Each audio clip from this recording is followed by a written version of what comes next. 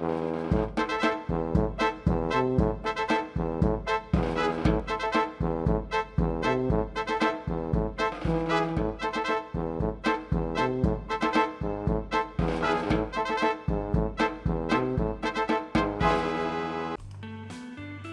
welcome, selamat datang di channel saya, A Vector Behind. Nama saya Atep dari Bandung, Indonesia. Kali ini saya akan berbagi tutorial pecah warna di Adobe Illustrator untuk sablon. Di sini saya sudah menyiapkan satu desain, satu warna. Desainnya sudah dalam bentuk vektor. Langkah pertama yang kita lakukan adalah ubah dulu satuannya menjadi ataupun sentimeter. Di sini saya memakai unit atau satuan inch.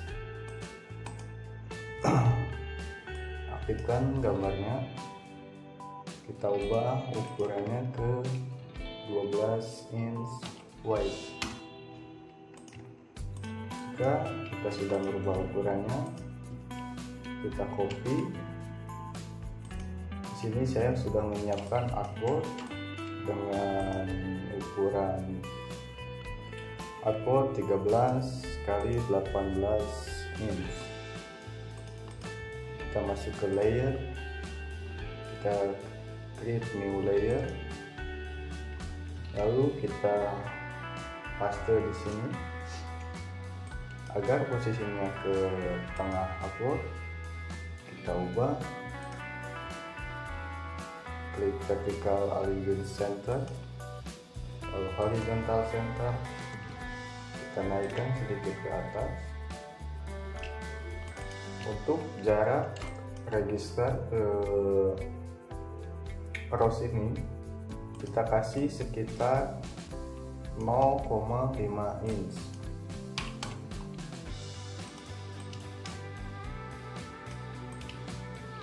Oke.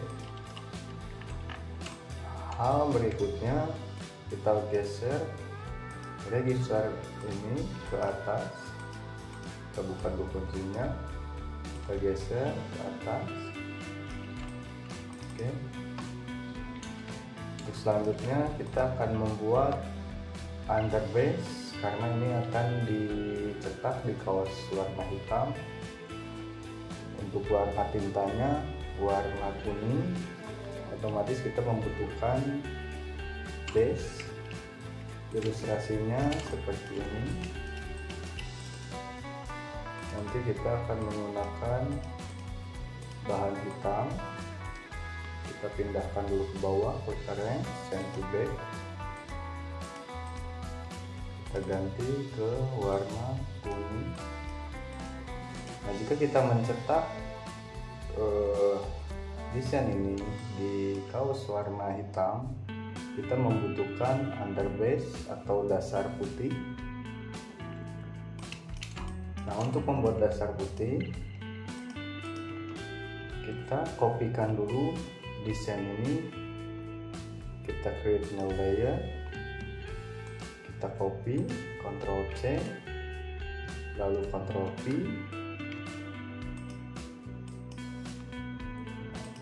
Kita pindahkan desain ini ke atas. Kita ubah desain yang pertama ini menjadi warna kuning. Kita ubah nama layernya yellow, dan yang bawah underbase. Oke. Nah, di sini kita akan jadikan underbase dan yang yellow ini untuk warnanya. Langkah pertama, kita masuk ke layer kuning. Kita tambahkan overlay dengan cara klik properties. Di menu appearance pilih stroke, kita tambahkan 0,75 poin. Dengan align stroke align to center. Setelah kita menambahkan stroke, lalu kita pilih ke menu objek, lalu expand, lalu klik OK. Nah, kita telah berhasil membuat overlay dengan 0,75.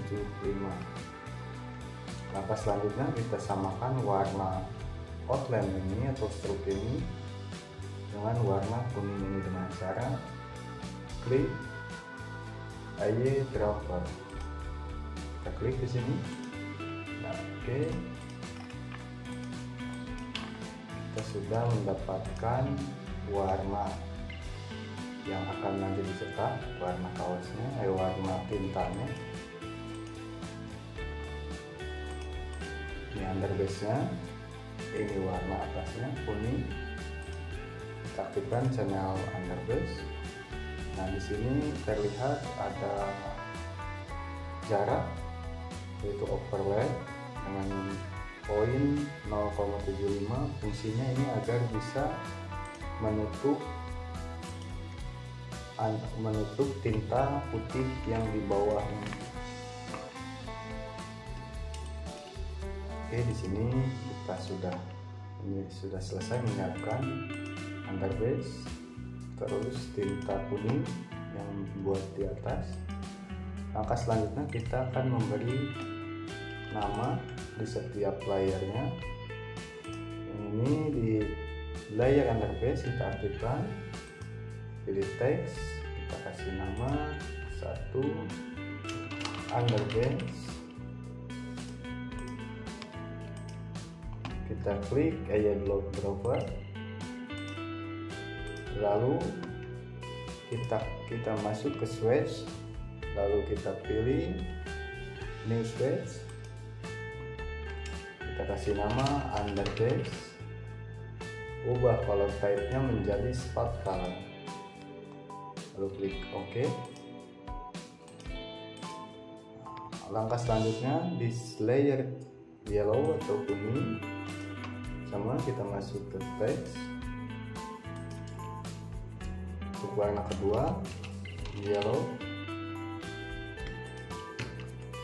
dengan cara yang sama kita klik add dropper, lalu kita klik kuningnya atau yellow, lalu pilih ke menu swatch, new swatch to yellow. Ini ubah color type-nya menjadi spot color. Oke. Sini kita berhasil menyiapkan dua warna yang harus kita print. Yang pertama underbase, yang kedua yellow. Kita cek di print, Ctrl P, output. Ini sudah ada yellow dan underbase.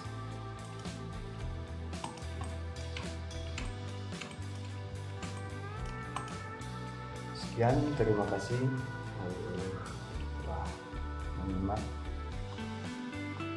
untuk tutorial pecah warna di Adobe Illustrator.